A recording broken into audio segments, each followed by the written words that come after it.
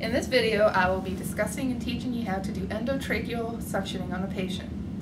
The supplies needed for this task is a manual resuscitation bag with a hose connected to an oxygen flow meter. This will go into the wall in the patient's room so that you can oxygenate them prior to suctioning. Next, you will need a collector pin with the suctioning tube on the patient side, suction tube for the wall side. You will need a vacuum regulator. Make sure that it is in proper working condition before you try to use it on the patient. This is very important because sometimes they just aren't calibrated correctly, or perhaps they got dropped and something inside doesn't work anymore. But check it prior to using it on the patient. If necessary, you may need a specimen collection jar if the doctor or medical staff has ordered testing to be done on the patient's sputum. You may want to have normal solution saline available to use for specimen collection or for cleaning out the suction tube between suctioning. You will also need one sterile suctioning kit. Inside you will have a sterile pair of gloves and a sterile suction catheter. These are the supplies that you will need to suction a patient. Alright. Most patients are already set up for suctioning, so you probably won't have to go through with this. But if you do, you collect all the necessary supplies, take your oxygen flow regulator, and put it into the wall. Normally the metal sphere inside would hop to indicate that the oxygen is running, but I'm doing this in a dead lab right now, so there's no oxygen actually running out of this wall. Next, you get your vacuum regulator and you put that into the wall. And then you make sure to check on your collection container which side goes to the vacuum and which side goes to the patient. On this side, this is the vacuum side, so you hook it up to the vacuum. Alright. Normally patients would have a holder on the wall to hold this to keep it from flying around, but we don't have one. Okay. Now that we have the basic setup performed, we're going to set the suction pressure to an appropriate number for the patient. This patient is an adult, so we're going to aim for -100 to -120 millimeters of mercury. All right. If they were a child, it would be -80 to -100, and for an infant, it's -60 to -80. All right. But we're doing an adult.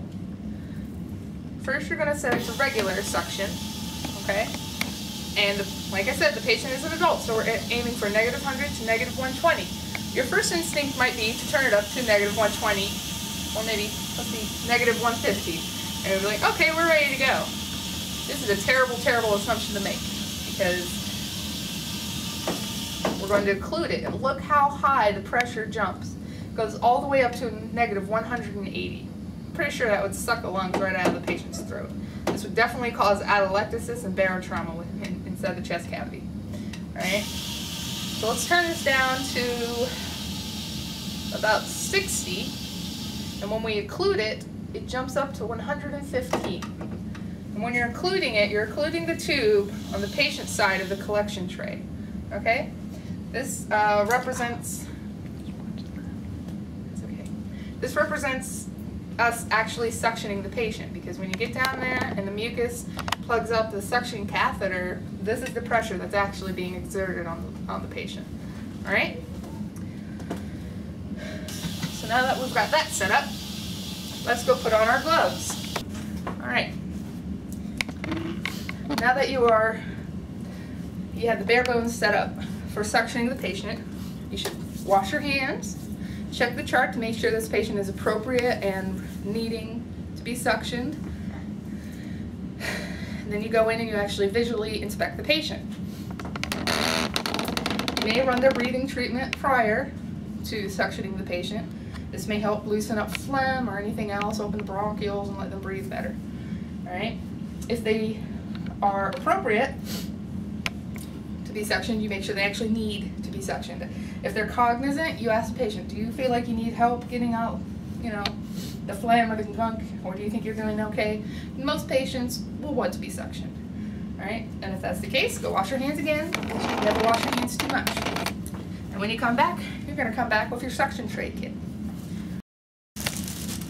Okay. So you have your sterile gloves. You set them on the patient's bed, or if they have a bedside table that's clear enough to use, you can use that, whatever you're comfortable with. In my case, I'm going to be using the patient's bed. And right now it's really low, so it's uncomfortable for me. So I'm going to go over here and raise the patient up.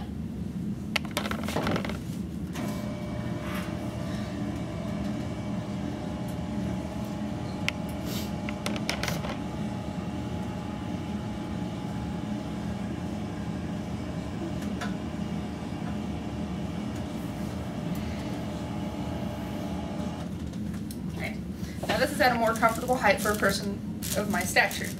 All right. If the patient is too low for you or too high for you, feel free to tell the patient that you'd like to adjust their bed height, and if it's okay with them, go through with it. There's no reason for you to stand around stooped or tippy-toeing trying to treat a patient. It's not good for the patient, that's not good for you. All right. So you've adjusted the patient's bed height. Now you're going to put on your gloves in sterile fashion. At this point, you need to decide which hand you're going to use to hold the suction catheter on the patient, because it is very important for that hand to stay sterile, okay? I'm left-handed, so my more dexterous hand is my left hand, and that is the hand that I will use to hold the suction catheter. All right, you put on your gloves. Do not touch the outside of the glove. If you do accidentally touch the outside of the glove with your dirty hand, you just throw it away, go get a new set. Don't feel silly. It's better to be cautious than to introduce bacteria to the patient's lungs that they really don't need. All right?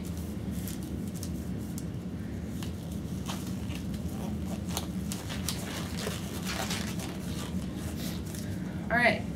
Now both of my hands are clean. Clean is different than sterile, and clean is the lesser of the two, but we're just going to use the word clean and dirty. My left hand will stay clean, and my right hand is going to be dirty, even though it actually isn't dirty, figure of speech. All right, still clean, we're still both actually clean. All right, pick up your suction catheter. I like to wrap it around my hand so I keep really good control of the tip, because the tip is the part. This is the part that's going to go into the patient's lung, and this is the important part to keep clean, okay? So you want to keep really good control of it. Do you see how I'm holding this? Yeah. Okay? We're going to step over to the patient, or we've already got the suction going and set to the appropriate power. We're going to hook it up. Now, my right hand is dirty. It may no longer touch the suction catheter, except for this red area, okay? Now we're hooked up. All right. Now we are ready to go. All right? At this point, I hope you've told your patient that you're going to do some suctioning and told them what the procedure entails if they've never had it done before. But we're going to. Mr. Smith, we're going to suction you, okay? If they're on oxygen, you'll want to remove their oxygen device and attach this immediately and hyperoxygenate them for about 2 minutes. Okay? So you put this on there. You're going to manually do this for about 2 minutes.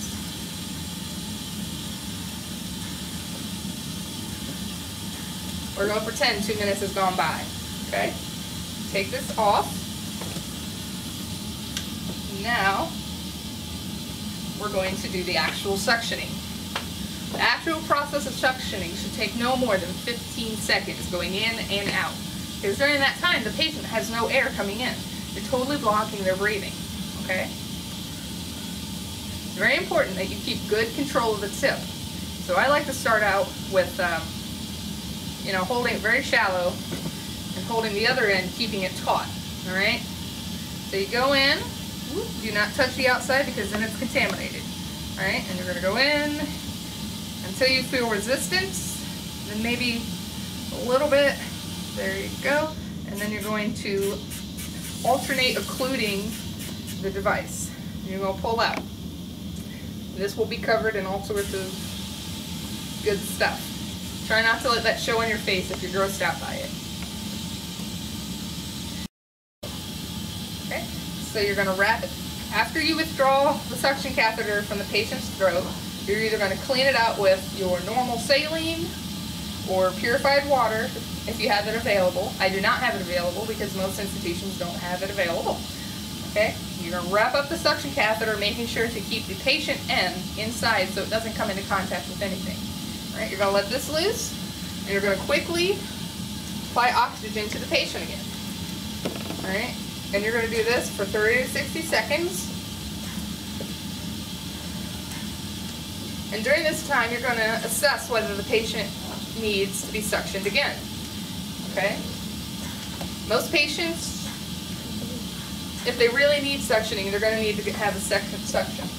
Okay? And at this point, you know, we're going to pretend a lot of time has gone by. We're going to unwrap our hand and keep good control of the tip again. We're going to tell him we're going to go down. Mrs. Smith, we're going to suction again, okay? Here we go. And down you go. And down, down, down, down. So you feel resistance, and then come up.